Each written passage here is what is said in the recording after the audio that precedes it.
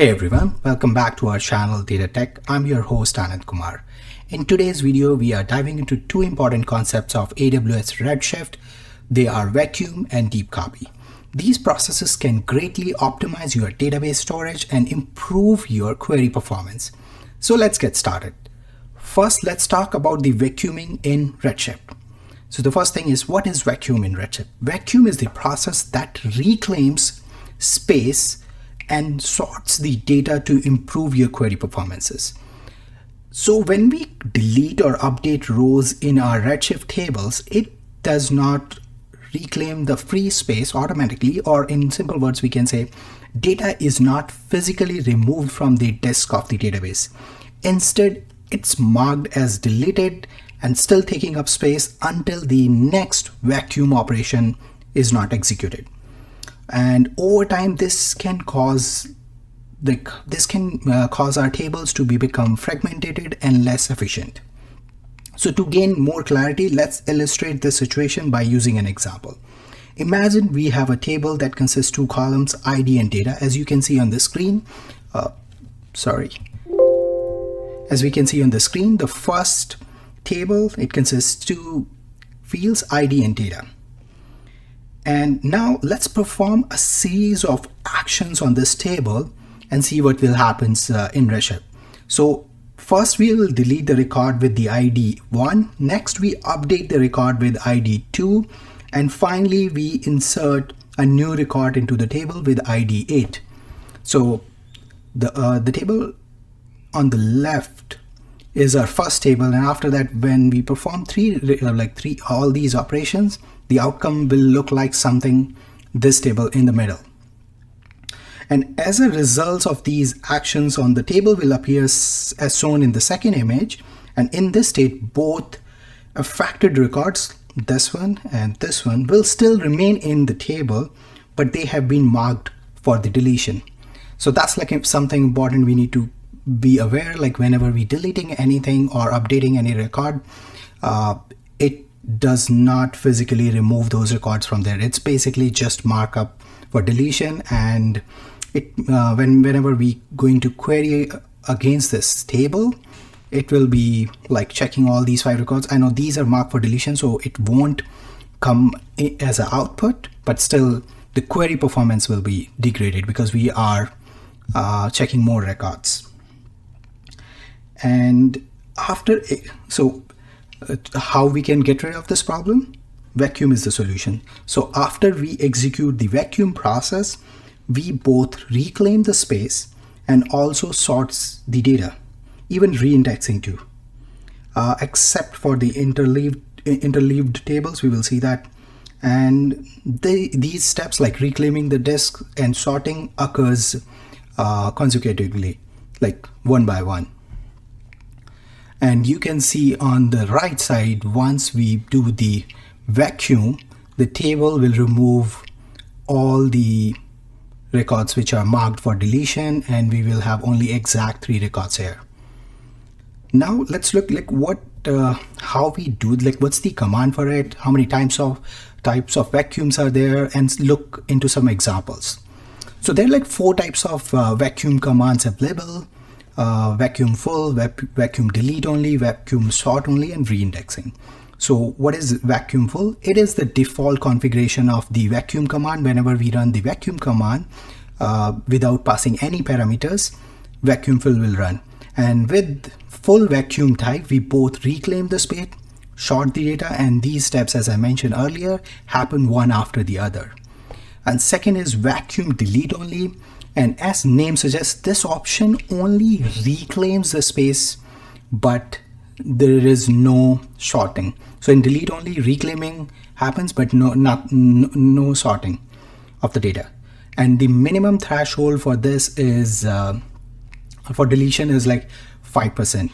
So, or in other words, we can say a table whose 95% records are not marked for deletions can reclaim, but if anything beyond that, we can't do it with the default threshold. We have to exclusively explicitly put the threshold there, and that we can change. We will look that in a while in an example. And vacuum sort is the like with this option we don't reclaim any space, we just do the sorting of the existing data. And vacuum sorts only for this also the threshold is the 95%, and in that case vacuum sort only vacuum sort command only skips any table that is at least 95% sorted. So for example, if you have a table in that 95% records are sorted, vacuum sort won't run on it. And you guys will be thinking why we need a vacuum sort and delete when we have a vacuum full. Vacuum full sometimes takes, like for example, if your table is very big and you can't perform vacuum full because of the resource constraint or anything, or like not even resource, sometimes like running the vacuum full like it's taking an hours, or we don't have that option where like we can turn down our database. So in those situations we use vacuum delete and sort and improve our query performance, so like the business is not impacted. And the last one is the vacuum reindex. This command is probably the most resource intensive of all these options, and it is a full vacuum together with reindexing of interleaved data. So this option is makes sense only for those tables which have interleaved sort use key. Now let's look into the example. I'll go to my GitHub. Okay, so here is the examples of vacuum, like how we do this, or like when I say vacuum process, like how we perform it. So vacuum process is a straightforward syntax. It's a simple command like vacuum, and then we provides the parameters to it. So full is something, if we don't like if we just type vacuum, it means it's the full vacuum, and it will reclaim the space, and do the all sorting for the all the records in the table, and minimum threshold will be like 95%. But if you look at this command, like if we do this, it will do the vacuum full. And for sorting and all those things, like we need to specifically say vacuum sort only. Then okay, so this one runs on like whole cluster, or you can say whole Redshift database. But if we want to run the vacuum specifically on a tables, in that case, like we need to specify the table name and then put like how much like what's the threshold we want if we don't want to go with the default threshold. So here it says vacuum sales to 90%. So for this, like it will reclaim the space and resort for the sales tables irrespective of like for all situations. And same things, like we can, like as you can see on the screen, like full is there, sort only, delete only, reindex, and the table name, as I said, like if we don't want to run this against the whole database, we can provide the table name. Then the threshold, and threshold is like to 75% to something, like we can give it, like it could be any number between 0 to 100, and by default it is 95%.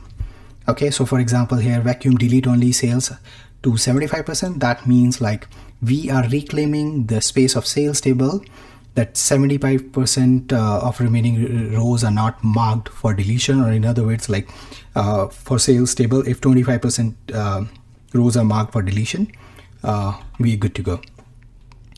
And here there is one more thing, like it's boost, one more parameter, or like one more function, like one thing which we can add to our command is boost. Boost is basically to increase the resources for your vacuum process, but I generally don't recommend it because it's like, as I say, vacuum is already a resource extensive command, and boosting it can have impact on our business and on our database regular processes.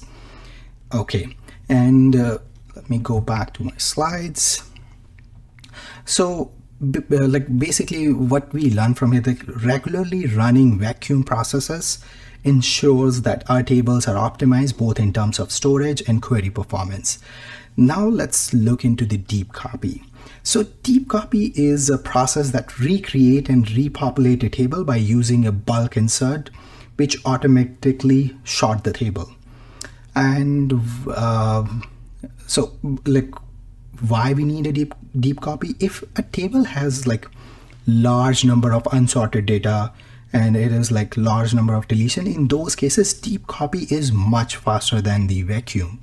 So let's jump into my GitHub again, and I'll show you like what are the ways to do a deep copy. Deep copy is basically a concept where like you recreate and repopulate the tables. So recreate, basically create a table, create a new table, insert new like all the records from the existing tables, delete the old table, and then alter the name or rename it. So there are like 3 ways to do it. Straightforward. If anybody is coming from database background or like any person who understands SQL, they will understand deep copy very easily. And this is something like is used in like a database loading, like a tables loading final steps, like where whenever we doing a final load, and this is like in a override situations, like we create so like this one I'm talking specifically, like one of this method is like we create a separate like a new table using the DDL. That's like exact copy of your parent like existing table. Then we use the insert command to insert data from that parent table to the newly created, drop the parent table, and then alter the name of this. So for example, let's say if we have a sales table, we will create like a copy of the sales tables, like if the DDL is exist, because there are like, as I say, there are other ways too. This is the first way. We're going to look into the other ways too. So in this way, we create a table which is like using the DDL of the existing tables, and then we use, so for example, existing table is sales. We created a DDL named sales copy, and then we inserted all the records from sales into sales copy, drop the sales, and alter sales copy to sales. So it's like a simple step. Recreate the table. So this is basically recreating the table, repopulating it, dropping like old table, and renaming it. And the same things can be like, this one is using the DDL command, an original table. The other one we can use create table like command. So in this method, whenever like this method is useful, like let's say we don't have the DDL, so in those cases we can use create table like command. And in this one, the first step is different. Instead of using the create table, like here we use create table like and the table information, and rest of the things remains pretty same. And the last one is using like a temporary table. So this one also, if you're coming from a database background, like it will make sense to you. So here we basically create a temporary tables from our existing table. Then we truncate the our existing table. Our truncate is basically dropping that, and then insert. Truncate is not, sorry, it's not dropping. It's basically deleting all the records from it, and then inserting all the data back to the original table and drop these temporary tables. So in a nutshell, we can say that like deep copy is something, we go back, deep copy is something which is basically recreating and repopulating. And I said like if your table which you're using Redshift has like a large unsorted data sets, in those cases, instead of using vacuum, we can use deep copy. That's all for today's video on vacuum and deep copy in Redshift. I hope you find this information useful. Don't forget to like and subscribe to the channel. Until next time, have a good one.